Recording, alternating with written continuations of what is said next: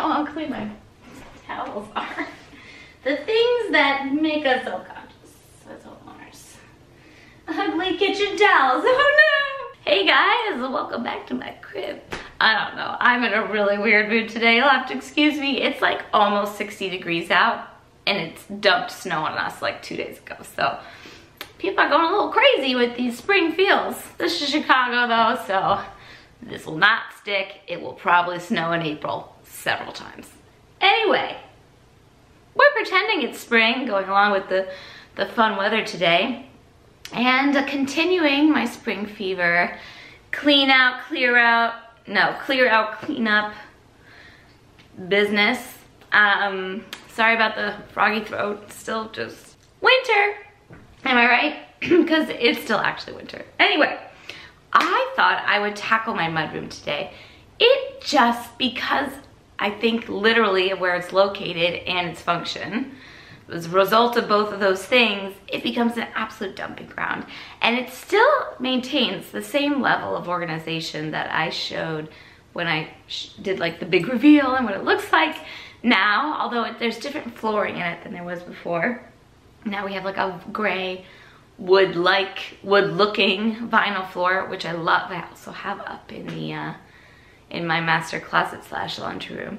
But yeah, organization's still the same. I will pop a link to that video if you want to see it.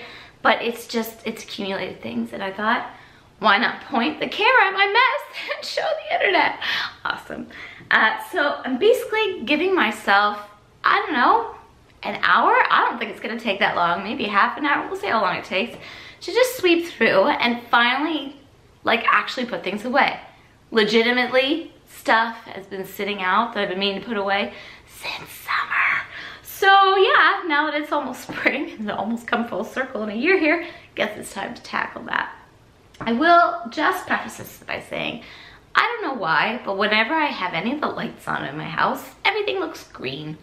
No matter what I do with the white balance, no matter what kind of light bulbs I use, and that room especially, because there's no windows and there's no natural light, it looks green. It is not green. In the tender light of day, it has light blue walls and a gray wash floor and white cabinets, and it's very cool tone neutral. I don't know why it's green. I apologize. It bothers me to no end that it reads green on camera. Probably the lighting doesn't help in there. But all of that aside, let's go look at my mess in my mudroom. Yay. Okay, so mudroom. Have not pre-tidied this. This is what it looks like on any given day. So generally, if nothing's on the floor, I would say it's a pretty tidy space. Everything's basically on a hook or in a bin, except for the pile of stuff from summer that still is there. I feel like I could go through these and clean them out because the kids are, those are bins for the kids and for Winnie, and some swim bags that we don't use because now we have that swim bag. So I feel like I could go through and just tidy up. The cabinets honestly are probably fine. The closet is a bit of a disaster. That's all stuff to give away, so I need to go through that anyway. Pull that out because I've started collecting things. Returns to make that I should absolutely put in my car, because if I don't put them in the car, I don't make them.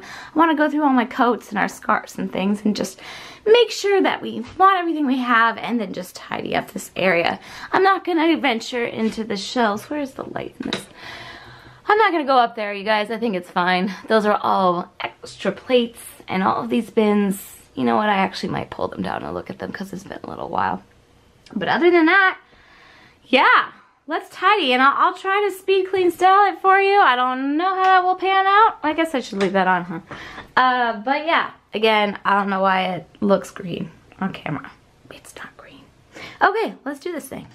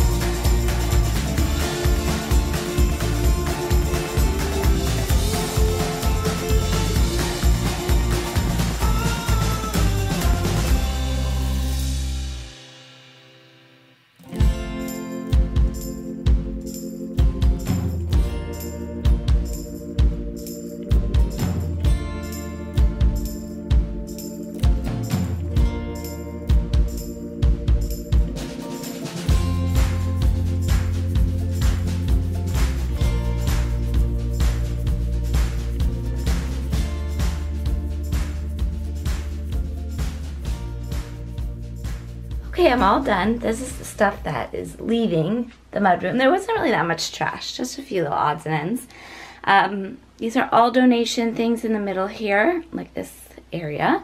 And then so it snowed on Halloween this year. We usually get hundreds and hundreds of kids, and we got maybe half the amount of kids we usually do. So I still have Halloween candy, and I know there are places you can donate those, so that is happening. Things are getting donated, including that candy, which is still good to eat. It's just, I don't want it in my house. And then a little bag of stuff of Don's, like, winter things I want to see if he wants. And what else? Yes, I pulled out a few things to bring upstairs. Some toys and things that could say for next Christmas or birthdays or whatever. Some stuff for my room, some of the kids' clothes. And this bag, I'm not sure if I'm gonna sell or keep. It's a Lululemon beach bag from forever ago. But yeah, pretty good progress. All right, I'm just gonna do an after sweep for you guys here. Went through every bin, every bag. I actually downsized my big diaper bag because I don't use it anymore, and I haven't for months. I just use my day bag there. Really just a lot of going through things, and I wiped down the shelves and just, you know, thinking about what to purge and what to keep. I did just the slightest bit of reorganizing in here. I go to these very sweaty kind of sculpty classes lately, so I keep my like towels that are specific for those over by my yoga mat because I bring all those together.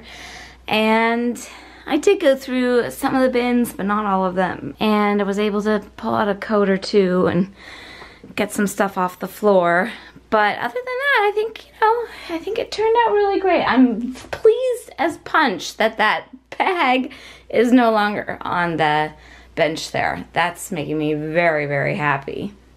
And other than that, it just, everything works really well organization-wise in here. I didn't have a problem with the way the room was set up. It just needed a good comb through. So, mission accomplished.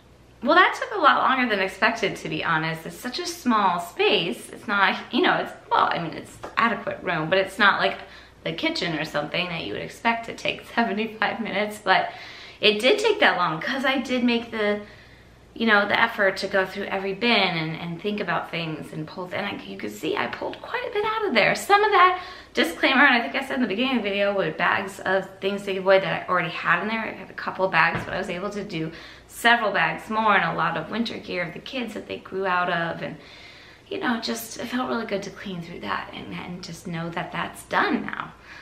So yay, I'm gonna treat myself by taking my dog out for a second walk in this beautiful, beautiful weather today and get some fresh air. It feels so good to clean something and then go like breathe in the fresh air. Yay, spring. I know this is not gonna last because Chicago's such a tease. There's like literally no spring. They just, Chicago weather teases spring and you never actually get it. But take the little teasy days that every one that you can get and enjoy it. Anyway, I hope this video was interesting or inspirational to you in some way to clean something, even if it's just go through your bag, go through your junk drawer, go through your nightstand, pick something small and work up to something bigger. It feels really, really good. So happy spring cleaning, guys, and I'll see you real soon. Take care. Bye.